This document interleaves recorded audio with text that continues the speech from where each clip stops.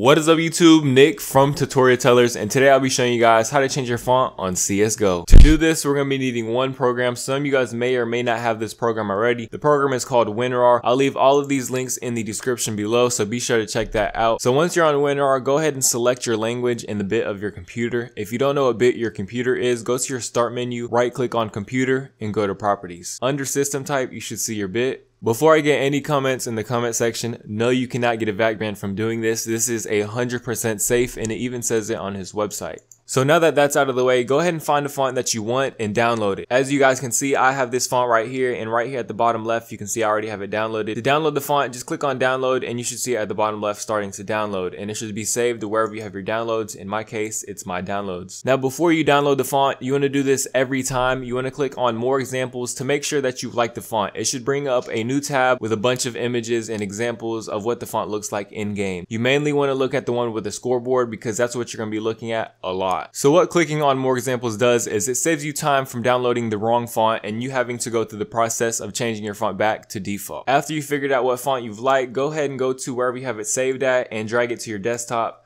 Once you dragged it to your desktop, you can go ahead and right click it and click on extract here. And once you've extracted it, you can go ahead and toss the WinRAR file, and you should get a folder called Steam. In that folder called Steam, if I open it up, it'll be Steam Apps, Common, Counter-Strike Global Offense, CSGO, Resource, and Flash. Go ahead and open up Flash and leave it there. And once you have it on Flash, you just want to go ahead and open up Steam and go to your game library and find CSGO. Once you found CSGO, go ahead and right click it and go to Properties, Local Files, Browse Local Files, and on Browse Local Files, you just want to click on CSGO, Resource, and Flash. Once you're on Flash in the Browse Local Files, you can go ahead and minimize Steam and go to the files that we've extracted earlier, and you should see these two right here. You can either copy and paste or drag and drop. I'm going to drag and drop.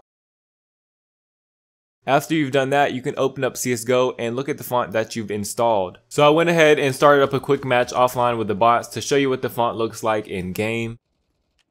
So say you're not satisfied with the font and you want to change it back to default. To do that, you want to go back to your game library and find CSGO. Once you found CSGO, right click it and go to Properties, Local Files, and then you want to click on Verify Integrity of Game Files. And what that does is it re-downloads all the original game files back to default. That's pretty much it. Thank you guys for watching, and I'll see you guys next video.